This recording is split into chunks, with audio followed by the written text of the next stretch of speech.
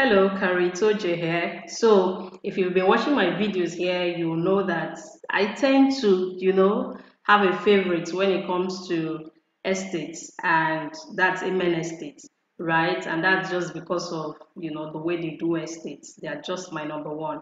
However, Amen Estate has become very, very expensive, and not a lot of you can afford it. Now it's 17 million naira a plot.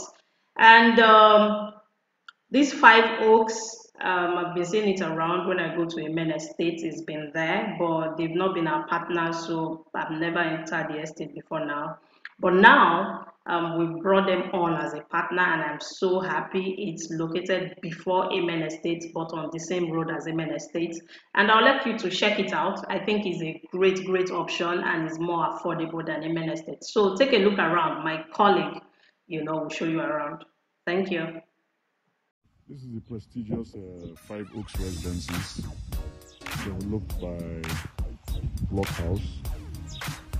This property is a 61 plots development facing the famous Eleko Beach Road.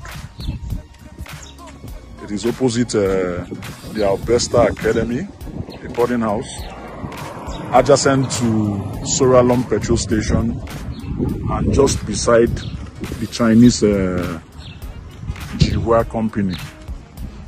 As you see, it is well landscaped. This is the visitors car park. It's well landscaped with a contemporary built gatehouse with a pedestrian walkway. It's one of the most beautiful residential developments in Ibeju Lekki currently.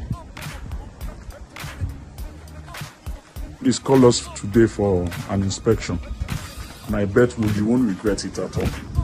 This is the inside. This is the entrance road.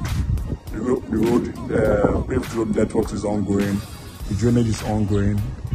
Plots have been fenced with serious massive developments going on.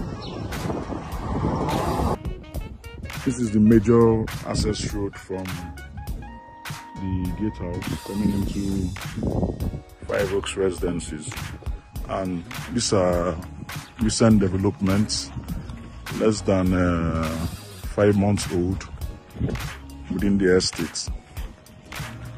Magnificent buildings. These are 2 units of 5-bedroom duplexes being developed by a developer. Is almost nearing completion. As you can see, this is within Five Oaks Residences, and this is on that 5-bedroom duplex within Five Oaks. In fact, the third property that we have, the fourth property will be commencing after the lockdown behind this third property. And there's another development coming on before this other one from the gatehouse.